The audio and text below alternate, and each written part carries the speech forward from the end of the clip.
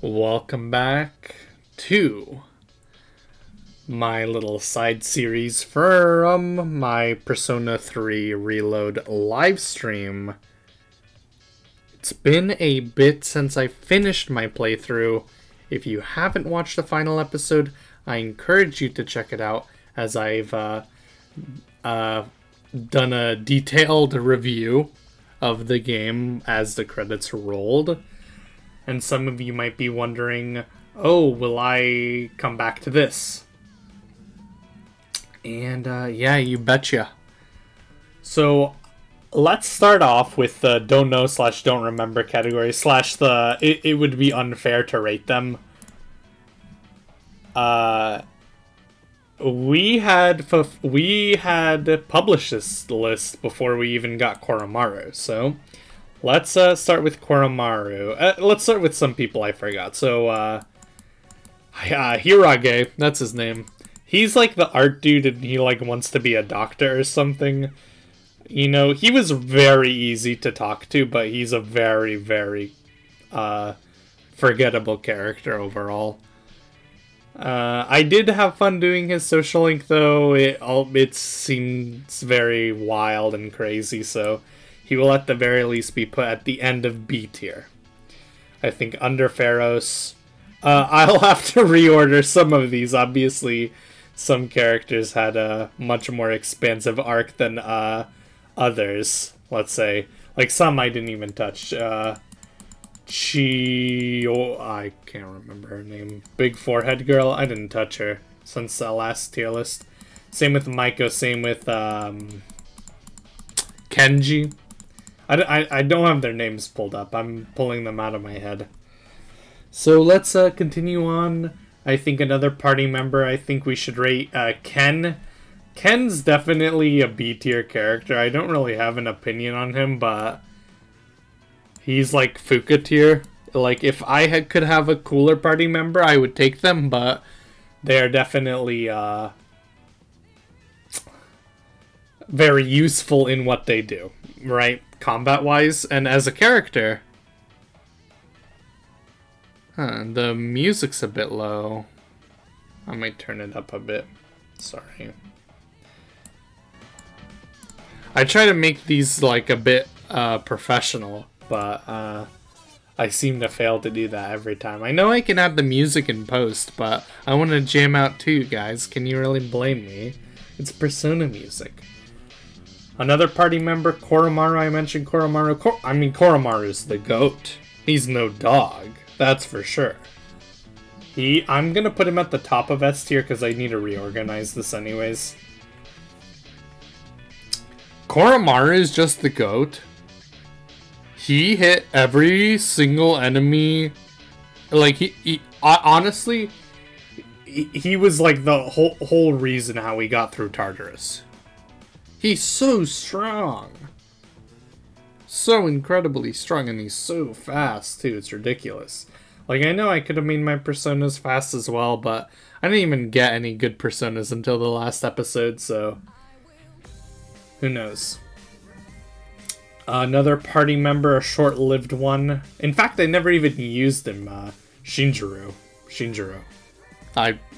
Like I said, names are not my friend. I feel like every interaction with him was so awkward. I'll be honest, he's not. I don't know actually how much people like him. I know people who like when you're playing as FemC. I know a lot of people like to go the Shinjiro dating route. But I don't know, he was not really a character I vibed with. It felt like every interaction I had with him was super awkward. He was just a very problematic character all the way up until the end, until when, I don't know, should I put like a spoiler warning? I feel like you should watch my series if you want my opinion of the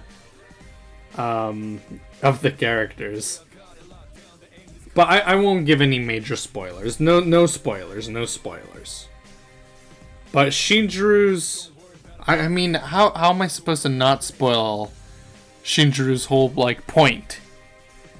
He's, like, the reason why, you know, Akihiko got, like, a good character arc. Yeah, I don't really know how to tackle this. I mean, I'm gonna say stuff. If I spoil it, sorry. I recommend watching my series or playing the game yourself. It's a good game. 9 out of 10. Okay, who else do we remember here? Oh god, I can't remember this guy's name now. Okay, he goes into top of B tier. He's a cool character, but I just didn't like him. I liked hanging out with him. He always gave me, free stats. So he was cool. Okay, Tanaka. Let's talk about Tanaka for a second. He was a character, a social link. I liked him on the TV, honestly. And he took like 30,000 money away from me.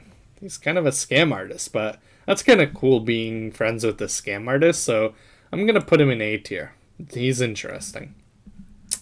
Let's talk about Hayase. That's his name, right? Hayase. He was so good. I would put him in S tier. But, like, I don't really like how his story wrapped up.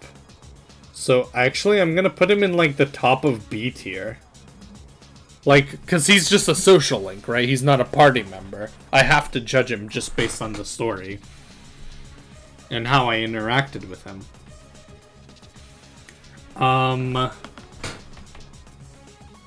And our interactions kind of fell flat. In my opinion. Let's talk about these two guys.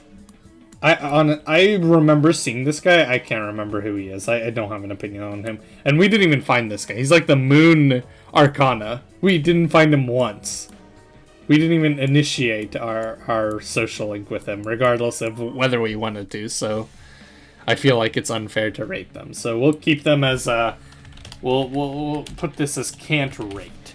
You know, if I'm just rating it off their design, this guy goes like bottom of C tier, and this guy goes like middle B, right? But I'm not gonna do that because I think judging characters just based on their appearance when this game is so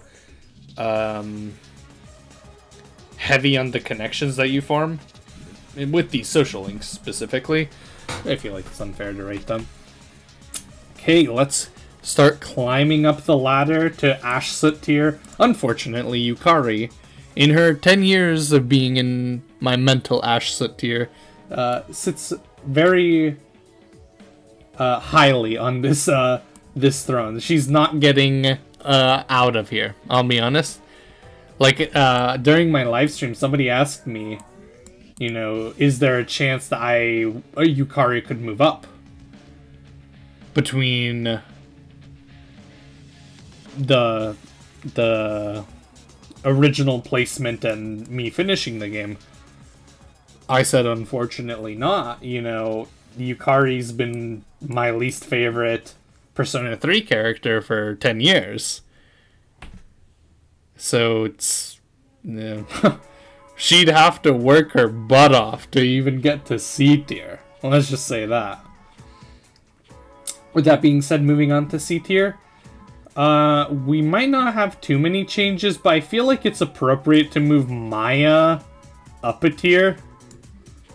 Since I do like, at the very, very end, we do find out Maya's true identity.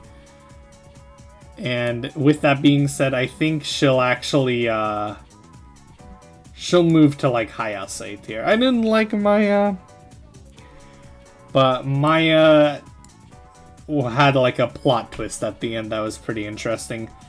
What's this guy's name? Jin? It's a Jin? Ah, gosh, I'm gonna look so stupid. Same like with, last time I did this tier list. I think I kept calling Koromaru Konamaru. But honestly, let's be honest. I mean, Jin. Let's call him Jin. It starts with a J. Doesn't have a lot of letters.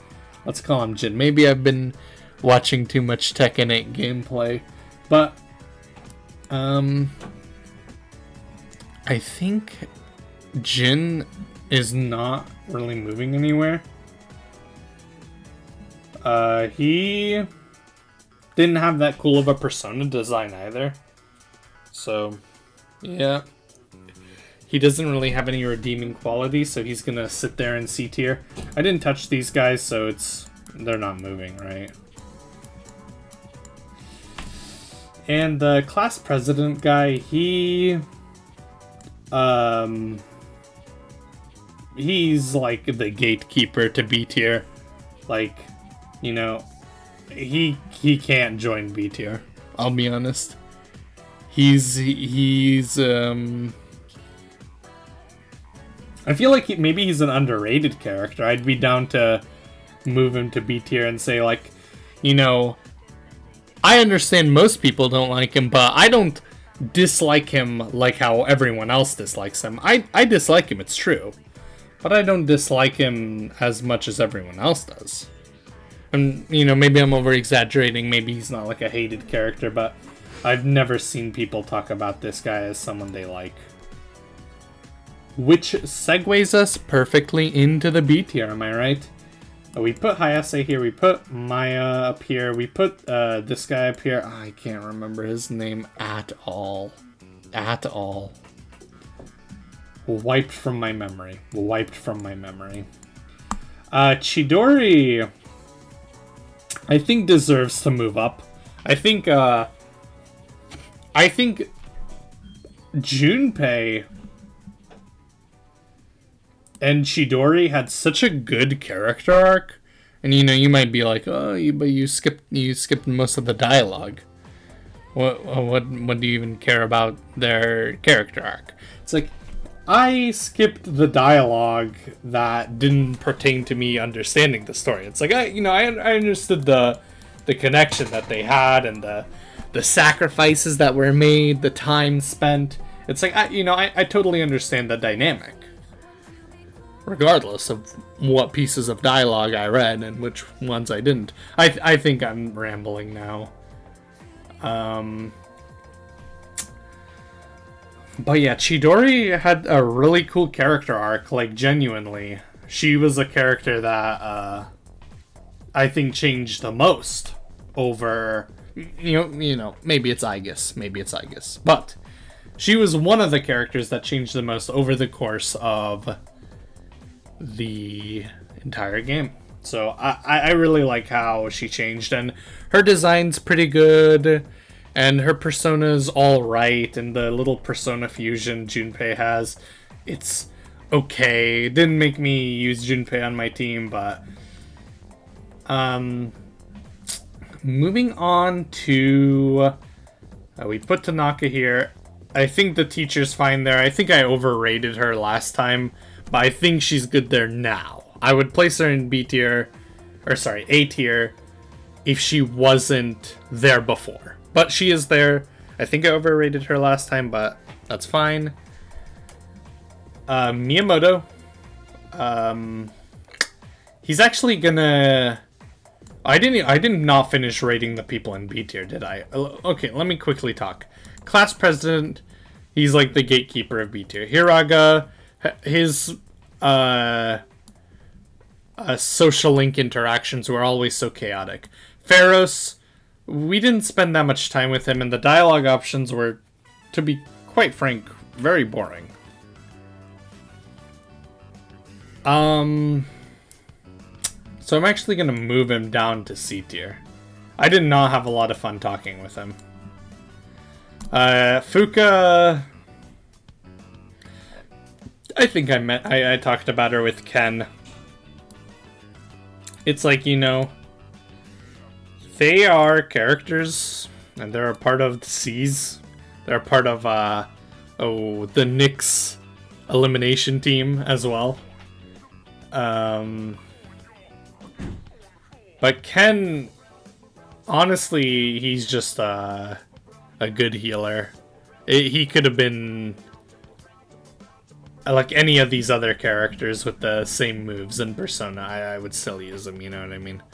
It's like, I don't think I don't think Ken was particularly... Like, he didn't have as much weight to his character as, say, someone like the main character or Akihiko does. Like, they actually have weight to who they are and what they do. But he doesn't. He's just a kid, right? I mean, what's a kid supposed to do? Now that I'm thinking about it, is this is not the lady who worked at the artifact shop. I have no clue. No clue who this is. Zero idea. Let's talk about Takaya. Dude, I totally forgot his name until I moused over him. Yeah, like he sent his name to me. Yeah, Takaya's cool. I'm actually gonna upgrade him to like above Mitsuru. I think his interactions were so like he asks such profound questions, but they weren't really profound. They were very easy to answer actually, because we're the good guys and he's the bad guy, right? It's like so it was quite an easy dynamic to deal with him interaction-wise, but because he was so wrong in his actions, seeing him fight for those wrong choices was very fun to beat him for the most part. When him and, like, I guess you can say the same thing about Jin, but to a much lesser extent. It was very fun to beat Takaya. Not very fun to beat this guy. I didn't really care what this guy had to say.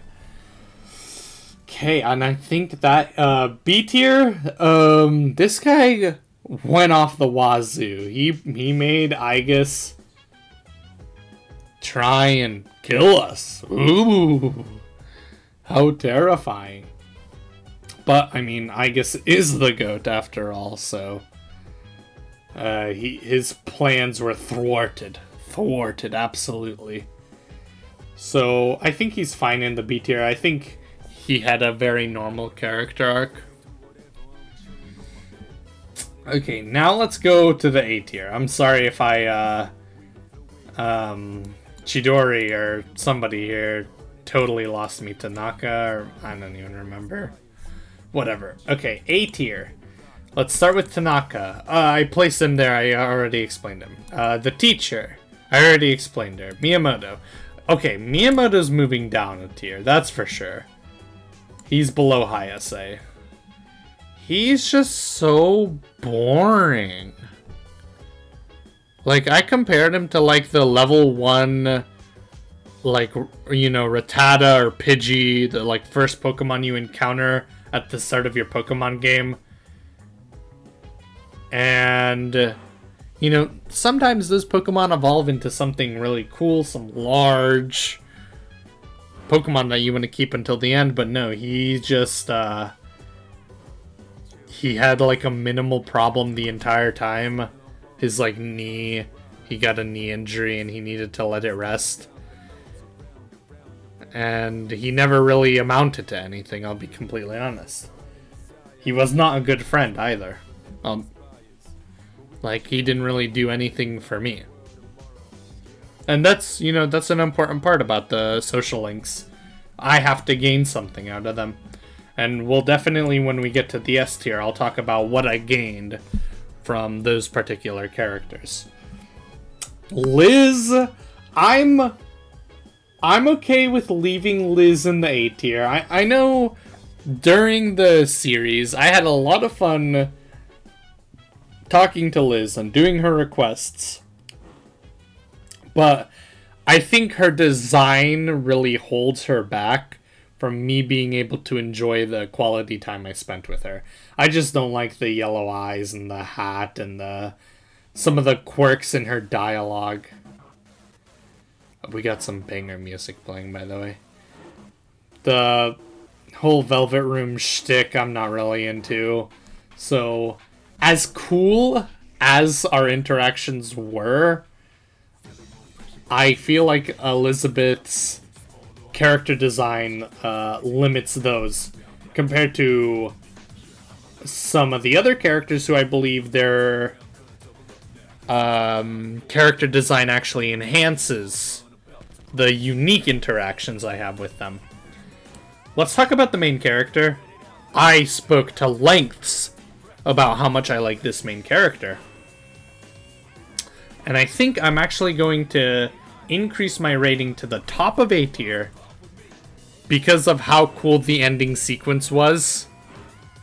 It's like, you know, I didn't say anything, but like, I said so much in the ending sequences, and then when they're calling out to me, or I want to talk about two things. When I'm in the Velvet Room, and then Igor's like, "Oh, look, all these people, they're the bonds, the unbreakable bonds you made with them. They're calling out to you," and it allowed me to get the ultimate power, the power of the universe. And then, you know, after I did my thing, and I called out to my group, my friends, you know, that was very cool. That adds so much momentous weight on the entire story. Even though I don't have that much of a personality, I really felt like my character was very attached to the story that he was a part of, and almost as if I want to compare it to if you go bowling and you take something light, like let's say a 6-pound bowling ball. It's not going to have that much weight to it, so you're going to have to throw it really hard to get like a good roll to knock down the pins, right? Alternatively, you can have a really heavy bowling ball and roll it very slowly and use the weight of just the bowling ball in hopes to knock over the pins. And I'll explain my metaphor in a second, though I think some of you can understand it already. But if you have that perfect blend, and you'll see this very, very often in professional bowling, the perfect blend of a ball that is just the right size, that you are able to control with just the right amount of power, you're going to get a very consistent, a very liquid, almost I have no idea what I'm saying. I was going to say a very liquid certainty. That's like the words coming to my mind. But I know those words don't mean anything. But if I say them with such confidence as I am right now, the liquid certainty, then I think... okay, well anyways, that's what I'm trying to say. It's like, you can have a good character and a bad story, and you can have, like, you know, it works out. Or maybe you can have a bad main character, like the main character really doesn't do anything but like a good story. It's like, okay, you can enjoy that. But having that good blend of a character that matches the weight of the story, I think really is what creates the perfect vibe that this game has. Okay, on to Mitsuru. Honestly, Mitsuru was more fun to hang out with than she was to, like, have in my party. She could have not been a party member. I would have enjoyed her all the same. I feel like her being a party member just amounted to her feeling kind of useless. You know, I get that some of you might have ran Mitsuru in your party and you're like, oh, I'm clicking off this video. Mitsuru carried me through floors 50 to 75. It's like, yeah, good for you, but I didn't really like her having her in my party. I felt like her animations always felt weird. Her persona was kind of whatever. Her attack style, it's just, I did not like her in combat, but out of combat, she's a great character. And that's why she's an A tier. Moving on to Akihiko. I just love Akihiko's design. I love, like, boxer characters in general. I think like boxing is just such a cool aesthetic to put on a relatively normal character. I personally don't know anybody who's like, yeah, I'm just gonna permanently work out and train and box, and I'm gonna take fights that I know I can win because I'm confident in my ability. It's like, he's got such a cool aura, such a cool personality. And I feel like that's reflective in not only his, the times I hang out with him, but also in combat. Unfortunately, Akihiko was not good enough to make it to my final team, but for the time Aigis was unable to join my party, Akihiko was the best replacement I could have asked for. With that being said, I think he's still rated below Chidori and Junpei, just because, I mean, this is such a dynamic duo that it's like it's like it could be a story all on its own. It was a very, very powerful story. Okay, now let's move on to the S tier. I do want to first move Yuko down to the A tier, as similar to Miyamoto, who moved down since last episode. It kind of just got boring. I couldn't really care less about what she was saying. Her story wrapped up very confusingly. It's like, you know, maybe I was skipping too much dialogue when it comes to her because, you know, some people require you to pay attention to more detail than others. That could be true.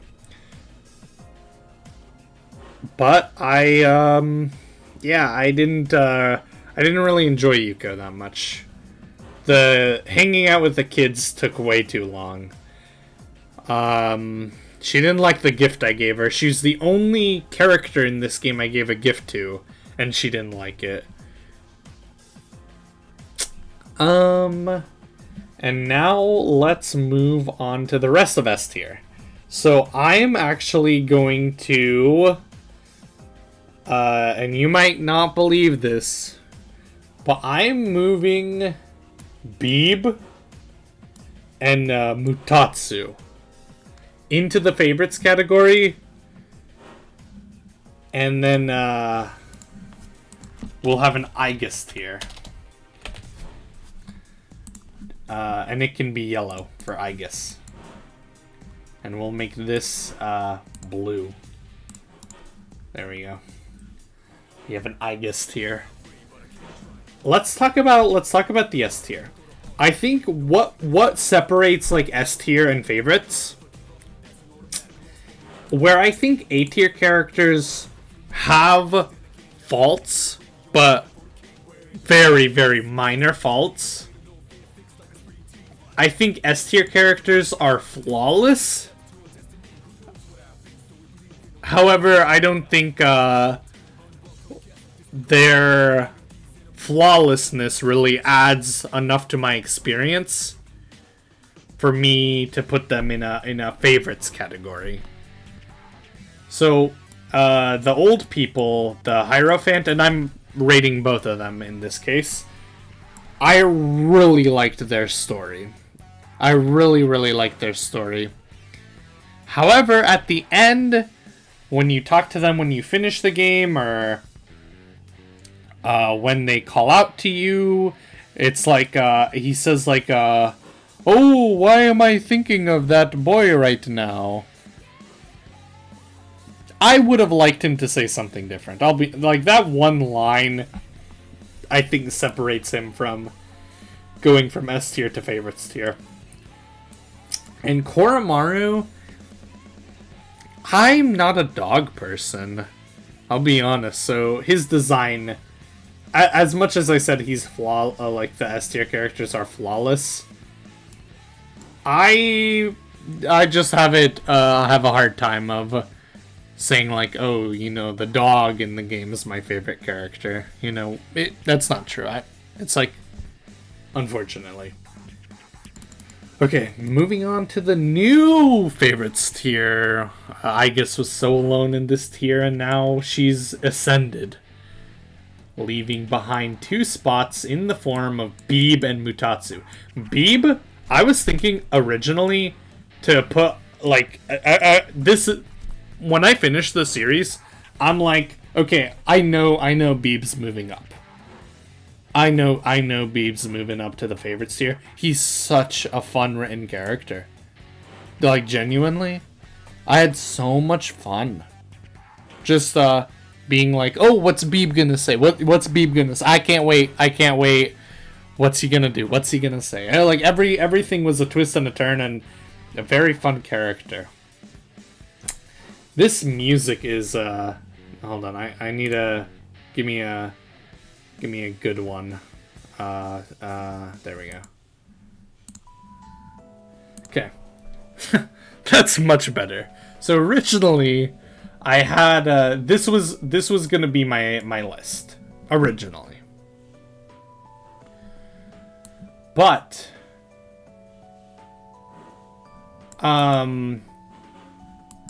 Mutatsu, I think, also really shined through. Because in the end, he could not stop being himself. However, it's who he was in the end that still brought him the happiness that he wanted to achieve.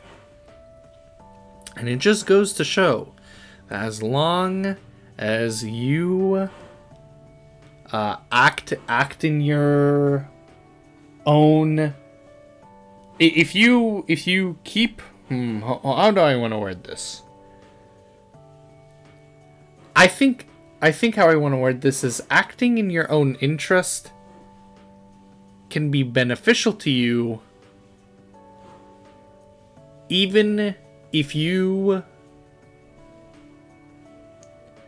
don't change the way you actually behave. That did not make sense. Nope. I've missed the mark again.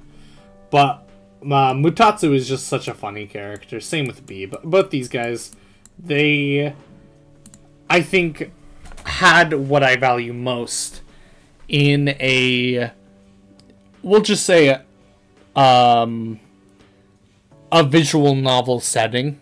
Because they aren't characters I'm necessarily maxing out to gain some stats or gain anything from them. Not like in-game wise, but I've gained a lot from them out of game. Yeah. Okay, now moving on to Aigis. Okay, I wanna say this before I forget. Aigis is in my top, between my top 50 and my top 20 characters in that, like, list between 50 and 20. Characters of all time, like fictional characters, not just Maga 10 characters or Shin Megami Tensei characters or Persona characters, all, like, fiction. You know, what does Aigis have? A wonderful story. What else does Aigis have that I enjoy? A great personality. Great writing. Great design. What do I think could be expanded upon? The answer to that I do not have. Not yet. But I will be excited. Hopefully we see more of Aigis in the future.